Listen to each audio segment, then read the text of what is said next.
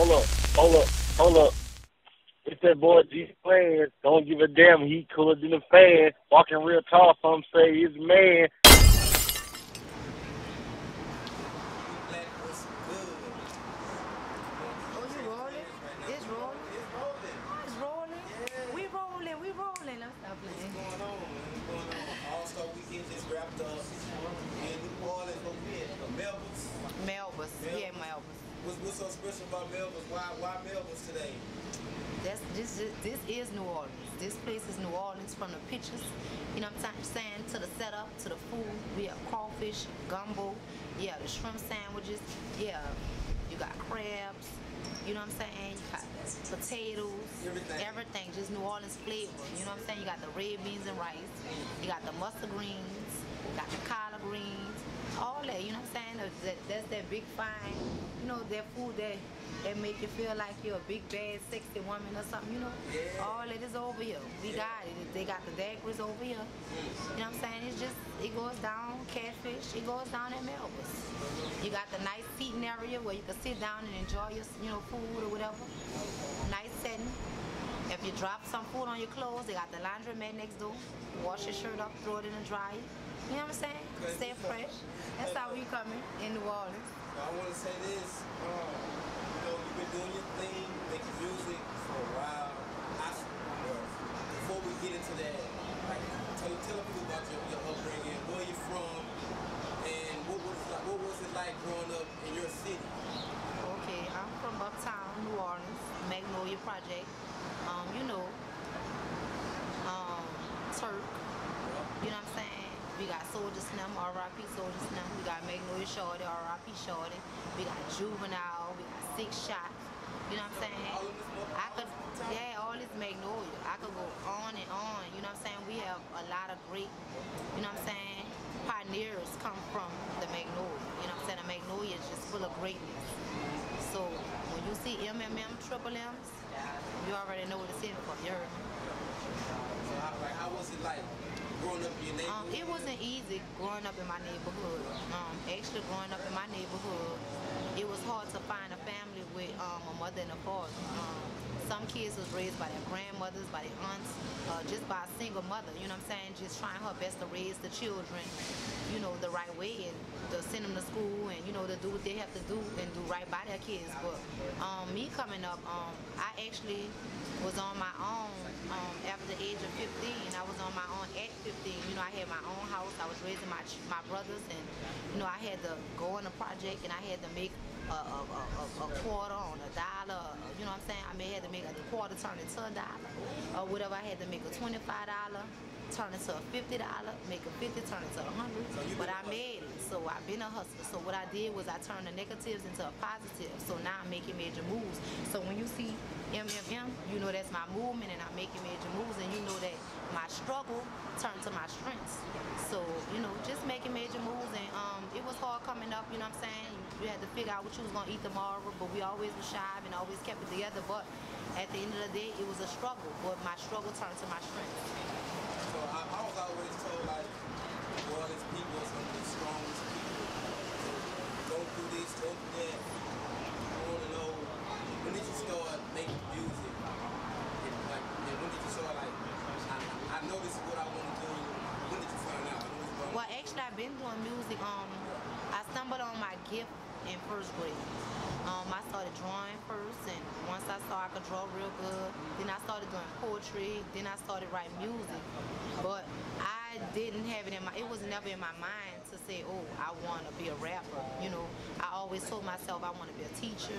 You know, I always was a loving person, so I always wanted to help somebody within whatever career I chose. So I was going to school for nursing.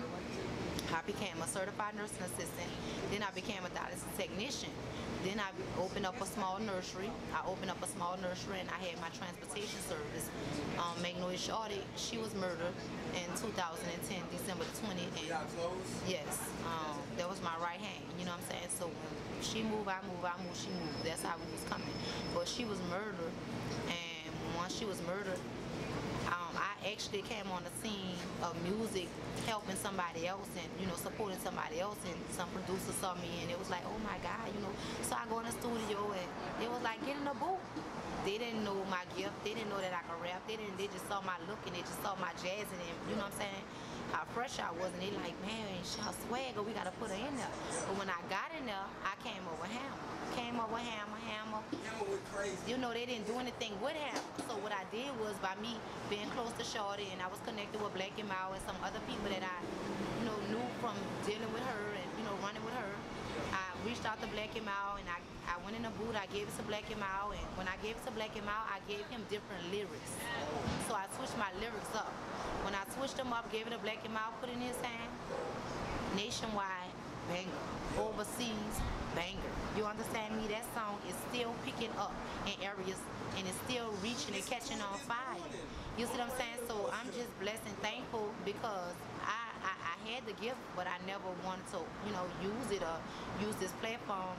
But my gift actually made room for me, you know. So now the things that I love to do by helping others and giving, now I use my platform to give back. So I'm always in the communities. I'm giving back for back to school. I'm always giving back for Christmas. I have a Stop the Violence movement, R.I.P. Shorty. We march in the streets, and I reach out to mothers and sisters and brothers that's crying from losing a loved one to violence, and we go in the streets and we protest on that.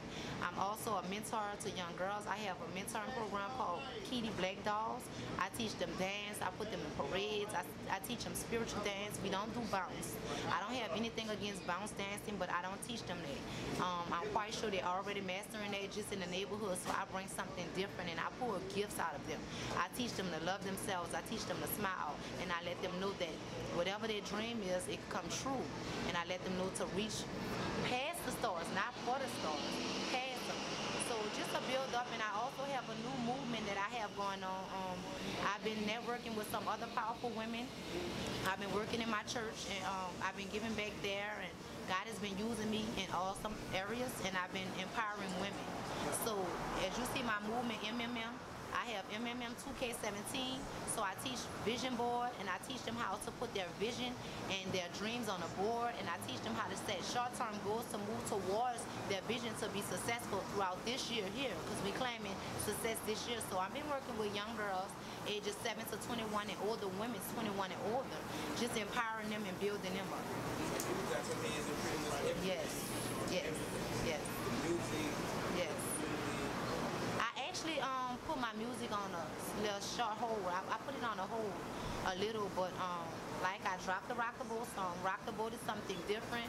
It's more of an international song, and it's moving around the world right now, and it's picking up. But I just have to get my New Orleans people on board because this is something different for them. They always want to box you in and put you in a box, but I'm something different. You know what I'm saying? You think this record is like, I'm stepping outside the box, I'm making that transition about genre onto I make music now, because I heard of you first only in the bounce. Right. And now you got a solid record, and you can play it anywhere. Right. And it's family oriented. You know, it's no cursing, and it's, you know, it's a dance song to where, you know, mothers could dance with daughters and fathers could dance with sons, and, you know, and it's an enjoyable record, and I enjoy performing this record, and the dance is so easy and simple. You know, line dancers can enjoy it. You can play it at any setting. The DJ could pop it in and get it rolling and get the party going, and everybody get on their feet and keep moving to this song. I'm excited about it. So do you, alright, this is your warm-up, do you have anything else coming up, like we should be looking forward to? Yes, look forward. I have pop music, I have EDM music. Like I said, New Orleans is, they will put you in a box, and I'm not in that box. I'm bigger than a box. I would never box myself in. Making major moves. Do you see yourself like, I'm getting out of New Orleans? I'm out of New Orleans. I'm out of New Orleans, but I'm in New Orleans. What does that mean, actually? That means, as far as my music, my craft, it's out of New Orleans. It's all overseas. I talked to Manny Fresh a while back, and he said, Keedy, your music is overseas. They love it. You know, it's in rotation. They're spinning it. They're mixing it up. You know, they're doing trap music with it, and they putting different sounds to it. Like, the people is there. They just need to put the face with the music. So it's coming. It's gonna catch up. My face just had to catch up with the music. But like I said, I'm not just in New Orleans because I'm international. My music is everywhere, and I am my music. All right. So I know at one point, and well, a lot of artists have down parts, up down parts, whatever. Has it ever came to a point where I don't think this working like I wanted to, so I'm gonna switch this up? No, not really. Not really. I want to switch it up because I want to make change. You know, that's the reason why I want to switch it up. Like, I want kids to be able to dance like kids. I want them to be able, you know, New Orleans have a bounce culture, and that's our culture, but I still want kids to, you know, dance respectable to where they can still enjoy the music without having vulgar language coming out their mouth. Because when I go to kids' party, they're like cursing and stuff. And like, my music is for adults, and that's understandable in my house, and they know that my music is for adults. So when I go to kids' parties and I'm singing radio version, some of them is singing the street version, and I'm like strictly radio. They'll tell you, like, I love kids, I love to educate them, I love to build them up, because I was them before, you know, and I didn't have no one to really step in and kind of build me up. I have like a self-motivational thing going on here, so just to motivate them to sing the radio version if they're gonna sing it. And now